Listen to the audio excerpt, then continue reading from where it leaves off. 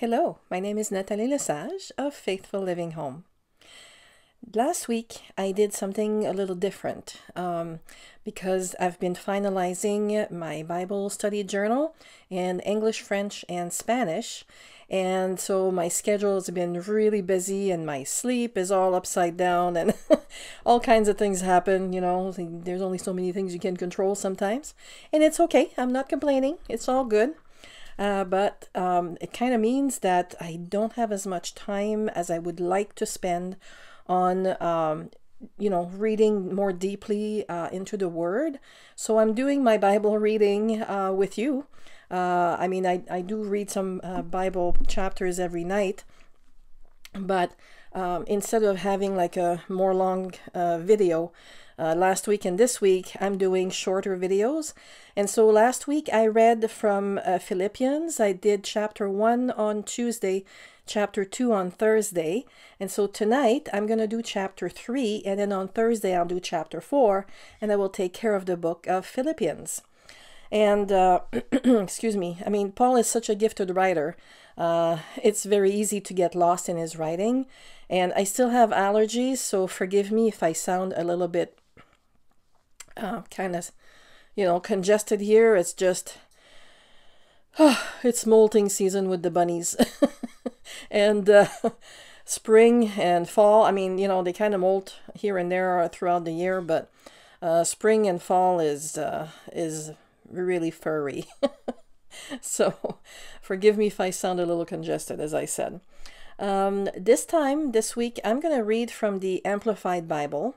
And we're going to be also, my husband is working on some editing and stuff for the videos. So I'm going to be making some changes. I'm really excited about that. And but for now, we're still keeping this format, but shorter form. Because it gets a little too long, as in my humble opinion, and I believe it's probably the same thing for you, because sometimes I can get really long-winded. So I'm trying to behave and not say so much in one video. But so anyway, tonight's chapter is Philippians, the book of Philippians, chapter 3. And from the Amplified Bible. And I would really encourage you, if you have a hard copy of the Bible, even if it's not the same version as what I'm reading from, that's why I'm kind of picking different versions a little bit. Last week I did the Legacy Standard Bible. I do King James, I do the Amplified. I kind of go between the three. Just so that, some of you, it'll fit with your version and whatnot. But I really want to strongly encourage you that whenever you listen to somebody quote Bible verses or read a portion of a chapter or of a book or anything, that you actually check it out for yourself in your own hard copy of the Bible. Okay? I have several versions of the Bible in hard copy. I'm using my phone to read because it's just a lot easier and I can make the text bigger and it's just easier to read while I'm recording videos. But I really wanted to, impress upon you that you can't take my word or anybody else's word, even if it's a preacher at church, in study groups and whatnot.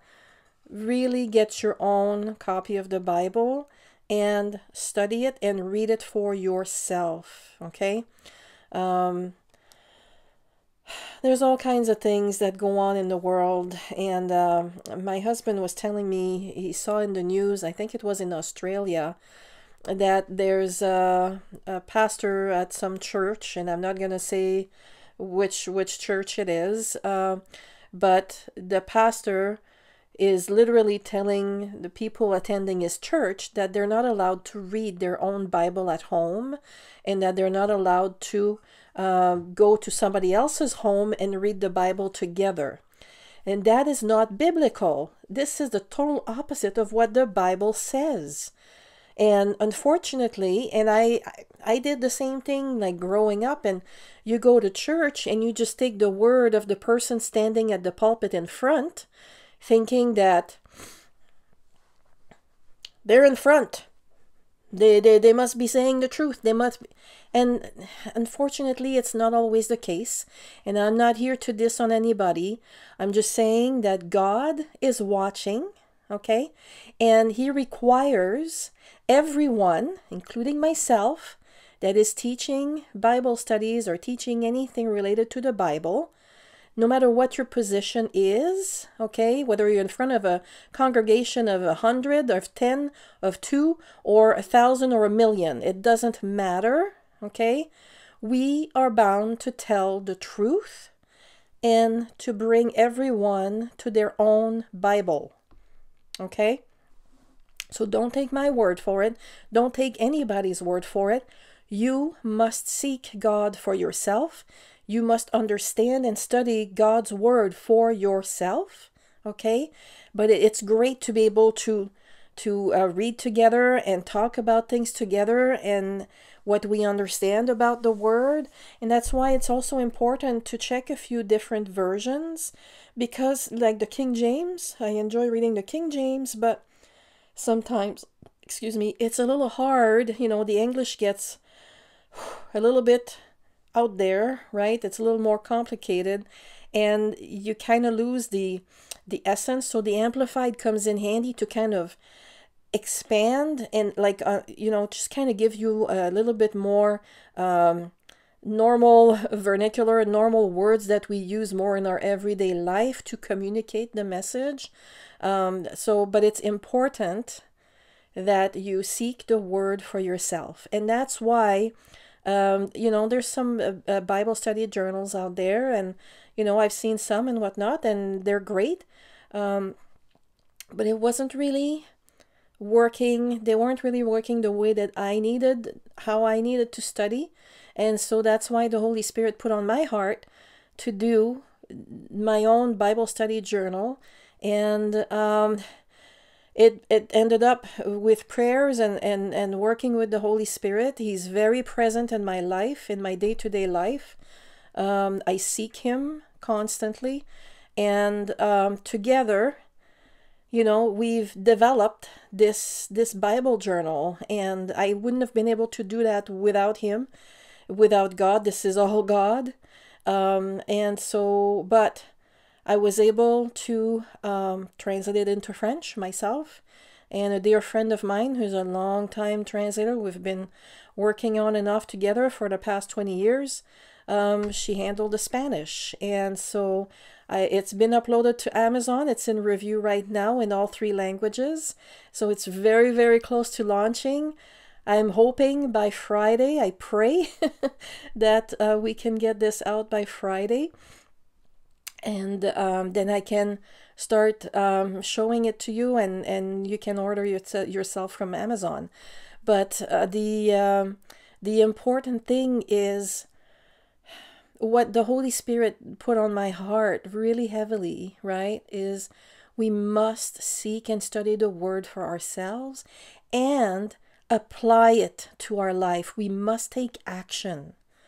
And so many times, I was guilty of this for many years when I used to go to church when I was younger and growing up, that I would just go and park my rear in a seat at the church and listen, half listen, get distracted by things. We didn't have cell phones at the time and whatnot, but I would listen, but thinking in my head about other things too, and because the enemy likes to interrupt in our head, okay? And he doesn't want us to focus on the Word of God and really learning what we need to learn. And so it is important, but I would just sit there and take some stuff in, not even checking any further, and then just went on with my life. And the rest of the week, I wasn't thinking so much about it, But it's really important. And so that's why this journal is coming to life in 3 languages. And it's a 52-week Bible study journal, and it's going to help you to focus all year round. And the price is the launch price, and is as affordable as I can make it. Basically, I'm making a couple of dollars of royalty per sale. There's shipping and printing costs and whatnot with Amazon, but like really seriously, I've put it out It's not to make bazillions of dollars, but it's because I really pray that it will be as helpful as a tool it is for you as it is for me and will be for me. You know, I've been working on this thing for several months now, and I'm really happy that we're at the stage where we're at. And so we know with God's grace, everything will roll out fine, and I'll be able to get it to you very soon. So without further ado, I would invite you to open your own Bible, even if you prefer to have it handy and read it for yourself after. I've read this too. If you're not reading from the Amplified Bible, it can be hard to try to read and listen at the same time, and then the words don't really quite match. But if you have an Amplified, follow me. And if not, read it after, and then, you know, maybe take some notes of some words that you hear, and, you know, you'll find them in your version of the Bible as well.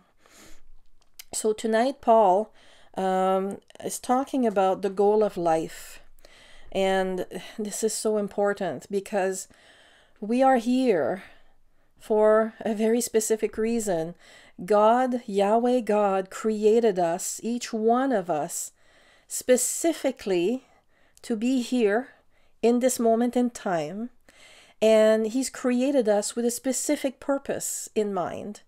And that purpose was set before you were born into this world.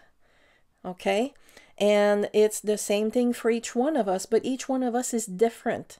We each have a different role. Some things overlap, but we are all called to serve Him.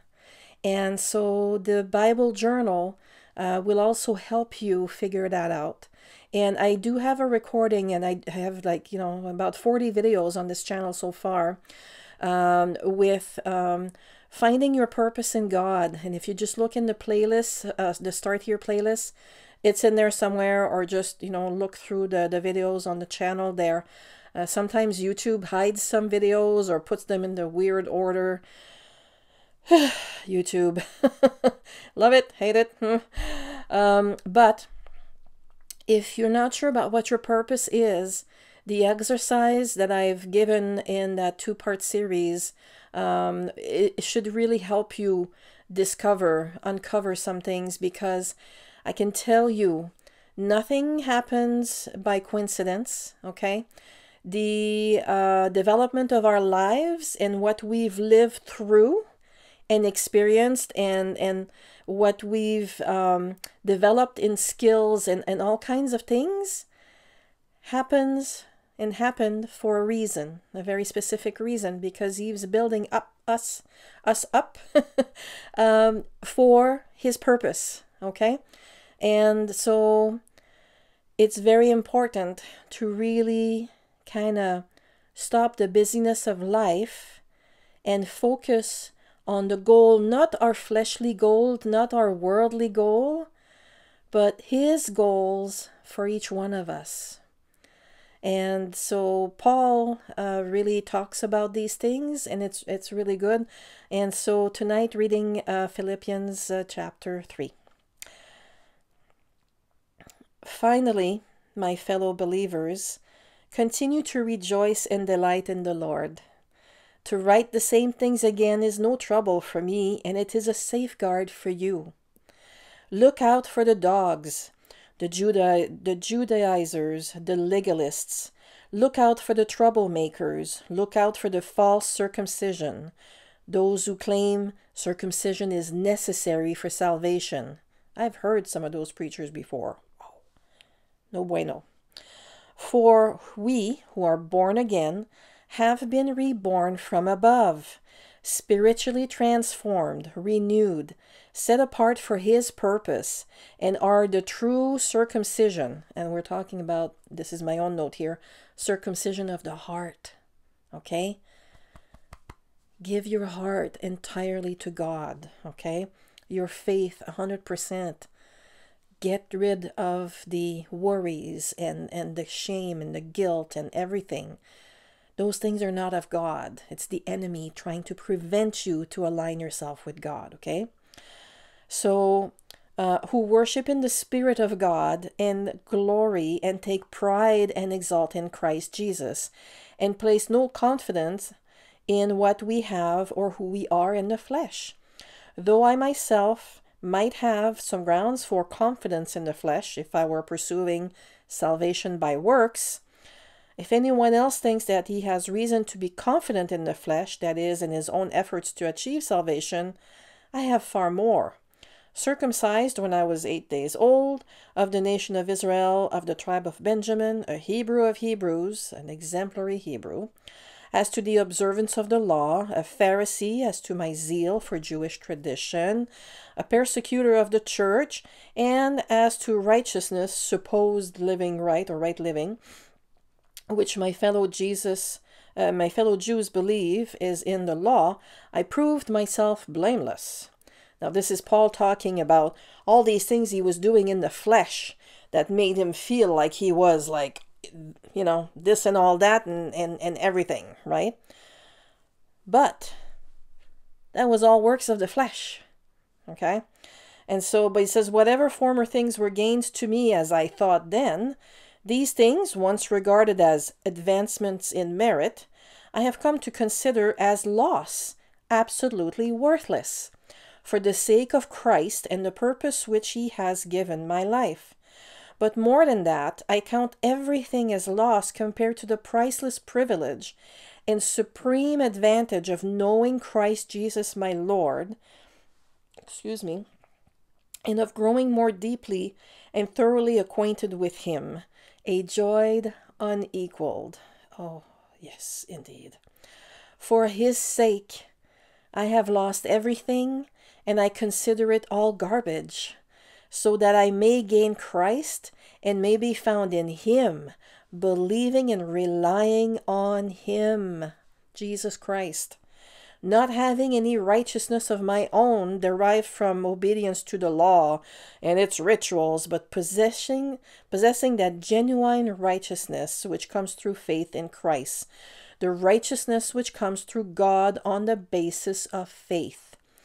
And this, so that I may know him experientially, becoming more thoroughly acquainted with him, understanding the remarkable wonders of his person more completely, and in that same way experience the power of his resurrection, which overflows and is active in believers, and that I may share the fellowship of his sufferings by being continually conformed inwardly into his likeness, even to his death, dying as he did. Death to self, my friends, death to self, okay? Surrender to God, so that I may attain the resurrection that will raise me from the dead. Not that I have already obtained it, this goal of being Christ-like, or have already been made perfect, far from that, right? But I actually press on, and that's the thing, he's taking action and he's pressing on, so that I may take hold of that perfection which Christ Jesus took hold of me and made me his own.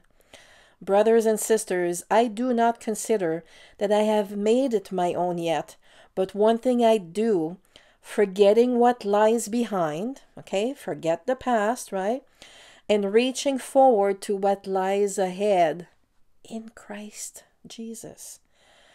I press on towards the goal to win the heavenly prize of the upward call of God in Christ Jesus. All of us who are mature, and by that he means pursuing spiritual perfection, okay, should have this attitude. And if in any respect you have a different attitude, that too God will make clear to you. He's going to let you know. Only let us stay true to what we have already attained. Brothers and sisters, together follow my example and observe those who live by the pattern we gave you.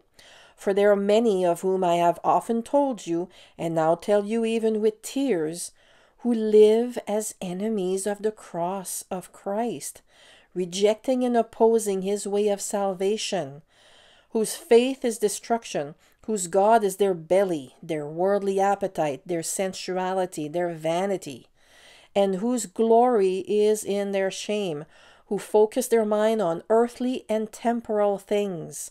But we are different because our citizenship is in heaven.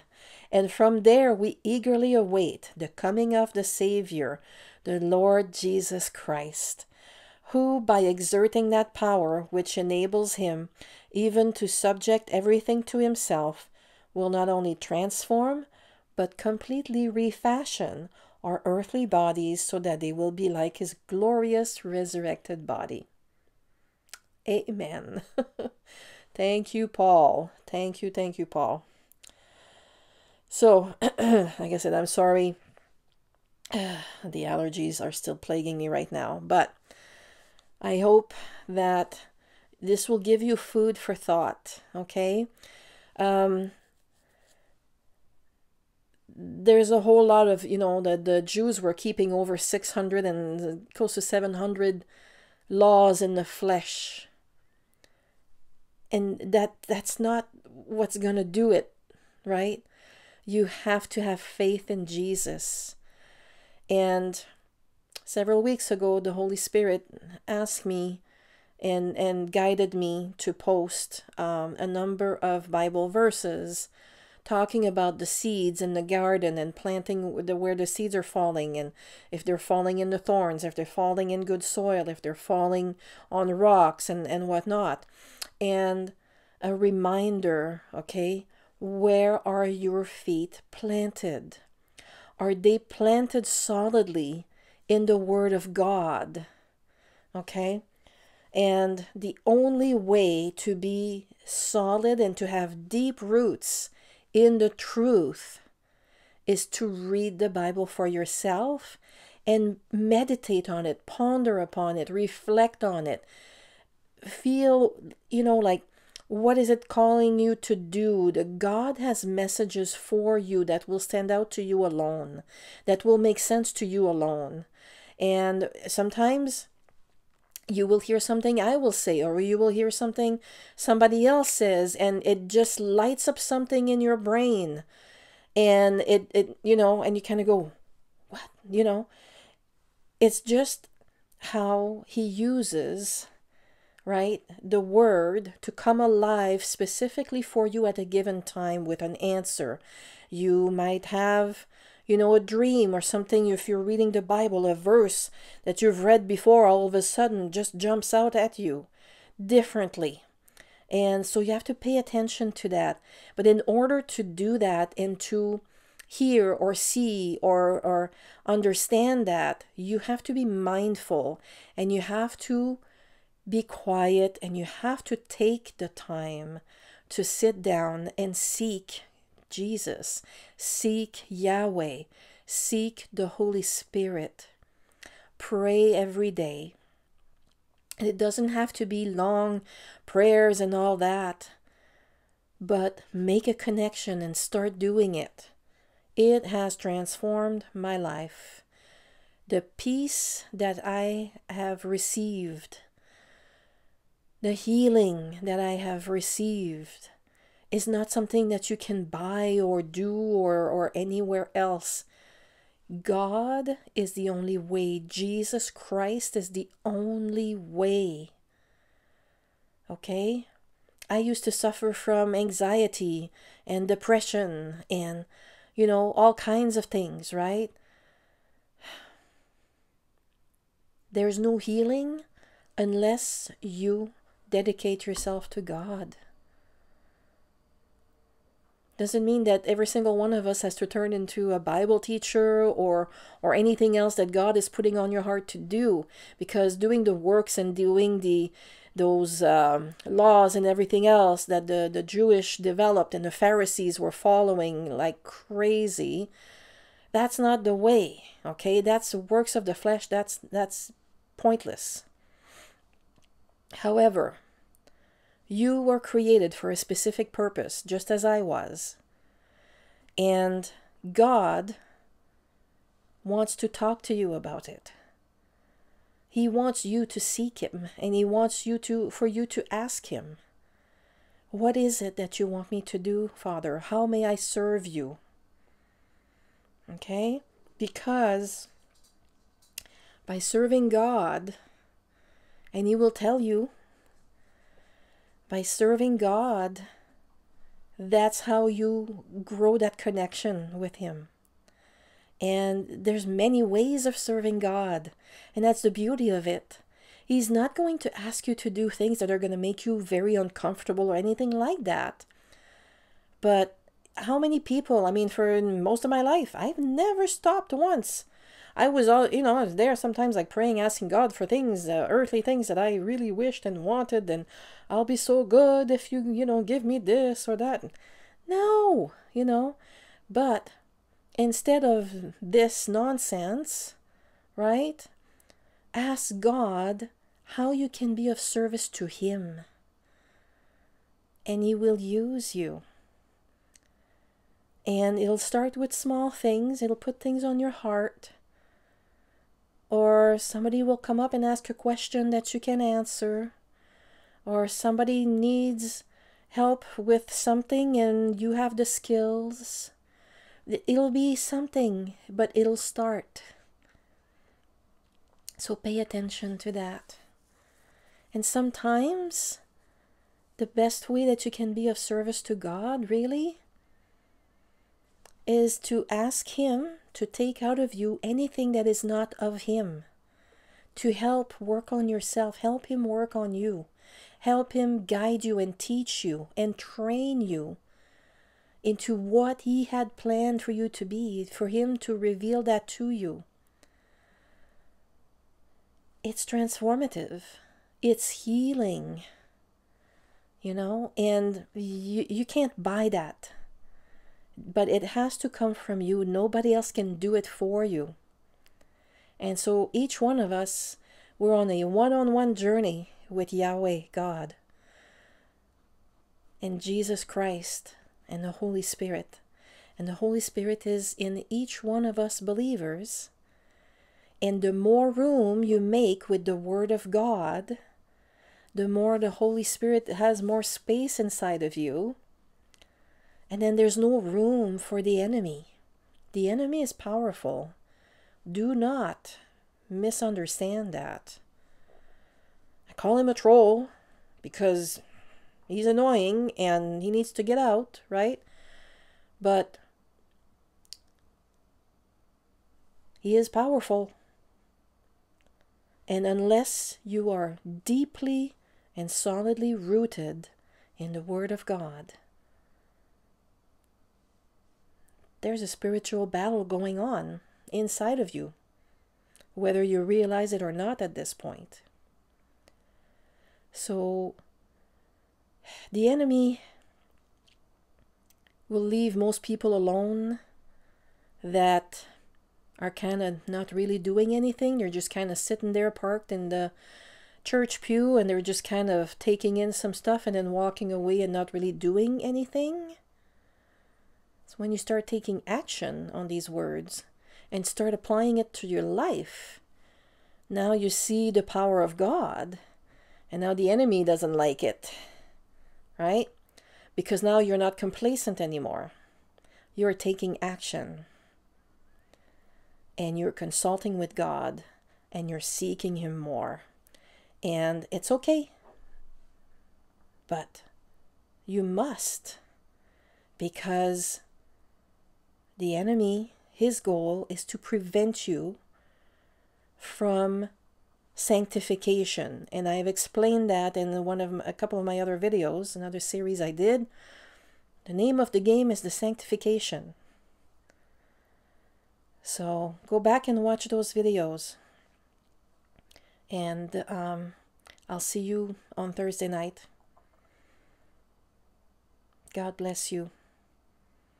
Keep seeking Him every single day. He loves you. But you need to seek Him. Okay? Have a good night.